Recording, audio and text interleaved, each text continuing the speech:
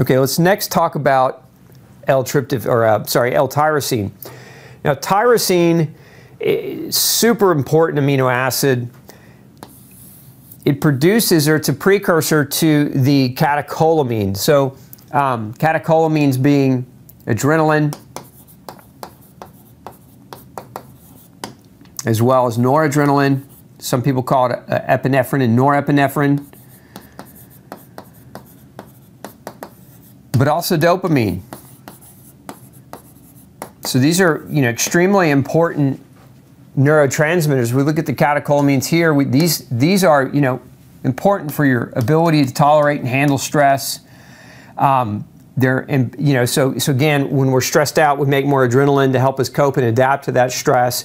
Adrenaline gives energy. Adrenaline helps with brain clarity. So very important that you get adequate tyrosine in your diet to support, especially when you're under more stress. And this is what a lot of times what we'll see when people, this is especially true of women, by the way, that when they're under tremendous periods of stress, their brain fog is one of the major issues that happens. They end up with a lot of anxiety. And this can be as a result of the deficiency of the ability to produce adrenaline and noradrenaline. And also as well, dopamine. Dopamine deficiency can cause those symptoms as well.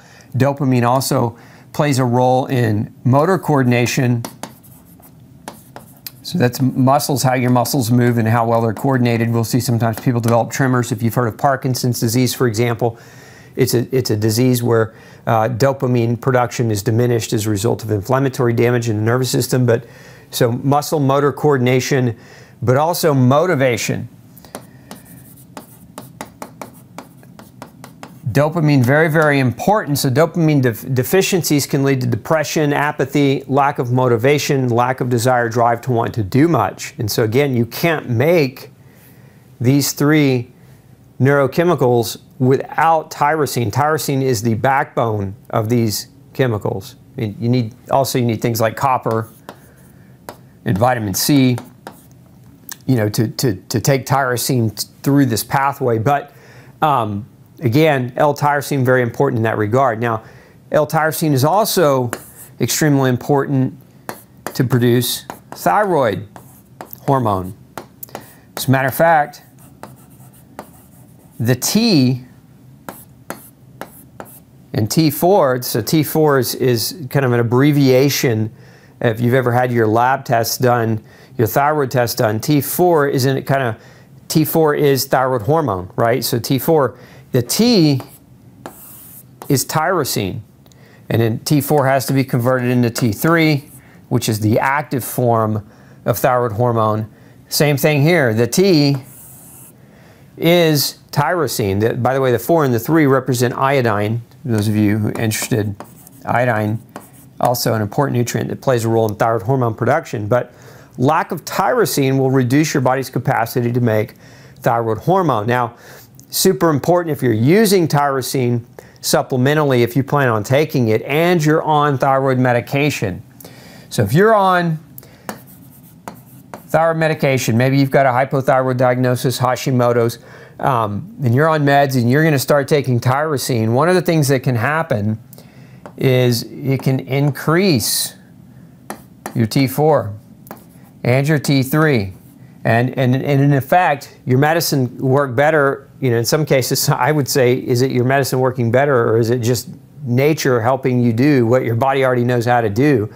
Either way, you don't want to end up in a state where your thyroid, where your thyroid hormone is now too strong, it's too high. This can create heart problems, heart palpitations, night flashes, hot sweats, different types of symptoms associated when your thyroid medicine goes up or your thyroid hormone levels go up as a result of combining these two. So again, if you're thinking about using this, and you're taking the medicine, it's good to have a conversation with your doctor, monitor. Again, you can measure tyrosine before you even get started, but you can also monitor your TSH, your T3, your T4, what is called your reverse T3, and see what's happening with these numbers as you start this. Because again, this is just like I was talking about a moment ago with tryptophan and serotonin. It's that taking a lot of this can lead to more of this, which can make potentially for a toxic situation. So you just want to make sure when you add this in, you're monitoring. And as far as dosing is concerned, with tyrosine, 1,000 to 1,500 milligrams a day is a good place to start for an adult. Again, but if you're going to do that, testing something I would highly encourage you to do. So very simple to get L-tyrosine you can get it over the counter. I mean, it comes as a free-form amino acid. And of course, you can also make sure that you're eating enough ample quantities in food, and where you're going to get the bulk of your tyrosine from your diet is going to be in animal meats. And so, again, vegetarians, if you're avoiding all animal foods, animal byproducts, definitely I would encourage you to check your levels to make sure that you're not becoming depleted as time goes on. Okay, let's talk about L-glutamine. L-glutamine is an amino acid. We were talking about earlier, we were talking about cysteine or NAC, N-acetylcysteine. Well, glutamine is also part of what helps to produce glutathione. So I said glutathione earlier NAC was one of the most important ingredients that go into producing that, but glutamine is also one of those important ingredients. So you need glutamine to make glutathione. Now, glutamine is also very, very important as a fuel for immune cells. You know, most of the cells in our body require glucose as a fuel source to drive and generate enough energy to do their functions. Well, your immune cells can use glutamine as a primary fuel source. Now, what's also interesting here is that so can the cells of your small intestine. So your intestinal cells also use glutamine as a fuel source. We see this a lot where people have immune problems, where their white blood cell counts are low, they're not producing adequate quantities. We use L-glutamine, boom, white counts start to climb, they can start to go back up. It's because, again, glutamine can be used as a fuel source in the immune cells. Now, a lot of people, there's a lot of folks talking about using L-glutamine for leaky gut. And this is the reason why. The intestine cells, okay, need L-glutamine to generate or drive their energy production. And so if they don't have enough energy through glutamine, then those cells, remember, they have to turn over, they have to recycle every 2 to 7 days.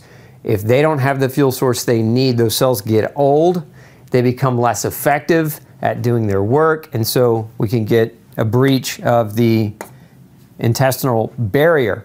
So leaky gut can set in. And there are a number of research studies looking at L-glutamine with the barrier of the GI tract and looking at it for this very reason. So again, L-glutamine, very, very critical for the intestinal fuel, but also for immune cell fuel. Now, one of my favorite ways to use L-glutamine is in surgical trauma. It's like a fracture, broken bone, but also in workout recovery. So if you've ever had a surgery, especially major surgery like a hip replacement, you know, where they have to cut deep and there's a lot of blood loss, and there's a lot of potential for damage during the surgery. Spinal surgeries can be the same way. Your body needs to recover and repair that. You know, surgery is basically scheduled trauma, right? So it's a form of purposeful trauma. Just like a broken bone requires a lot of nutrients to heal and reknit and repair that bone. So when these two we look at as the same for recovery, L-glutamine supplementation can be very, very powerful. As a matter of fact, I used to run a rehab clinic for a number of years.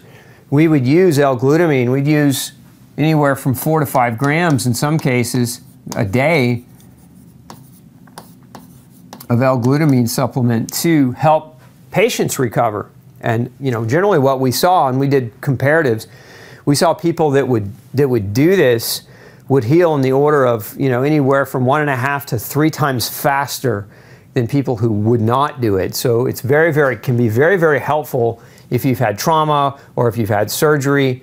It's also very helpful for those of you who work out very aggressively and you're trying to find a way to reduce your muscle soreness, to improve your or reduce your downtime in terms of that muscle recovery. L-glutamine, even at the same dose, and there's some studies that show that doses upwards of 30 grams a day are perfectly safe over long durations, although I would say be cautious with L-glutamine because you get the dose too high. Some people get headaches, some people will have diarrhea, so this is relatively a safe range for most, but if you're going to go higher than that, just be cautious and kind of slowly, incrementally try to increase it, and if you start getting symptoms, to back off. But again, L-glutamine can be very helpful in this regard. Now, one of the things I want to point out, this is a great study just published a few years ago. You see here on glutamine, the role of glutamine in the complex interaction between gut microbiota and health. So in this review, again, the summary here, glutamine plays an important role in gut microbiota and immunity, increasing the production. One of its functions is increases the production of something called Secretory immunoglobulin A, or Sig-A. So those of you that don't know what Sig-A is it's a protein, it's an antibody that you produce in your mouth, you produce it in your GI tract, it's produced in your lungs, and what it acts like a handcuff. So it's a general non-specific antibody. Every time we eat, every time we breathe, there's chemicals and toxins in the food we eat, in the air we breathe. Well, the job of IgA is to bind those chemicals, those toxins, so that we can neutralize them. Like a handcuff neutralizes a bad guy. If a police officer is arresting somebody, puts them in cuffs so he doesn't have to fight them the entire way to the police station. Well, your immune system uses IgA, secretory IgA, as a handcuff of sorts to neutralize potential dangerous toxins and prepare them for excretion or expulsion out of the body. So you need glutamine to properly produce IgA, secretory IgA, as well as just pure immunoglobulin A. And you see in this case, they're talking about in the intestinal lumen, which again in the GI tract. Also in the management of obesity, bacterial translocation and community. So one of the things that can happen in a gut, if the gut's leaking, let's make some room and let's draw. So if we look at kind of generally the gut, it's like a tube.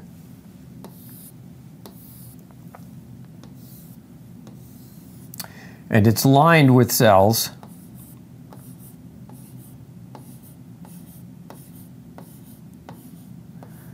And if we have a gap in between these cells,